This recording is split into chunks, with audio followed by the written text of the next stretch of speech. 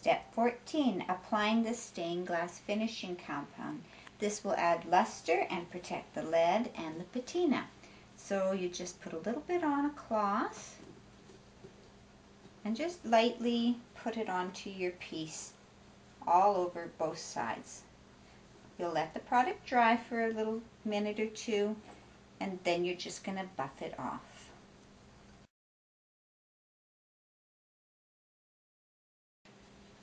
You see that the finishing compound has dried with a white film on it.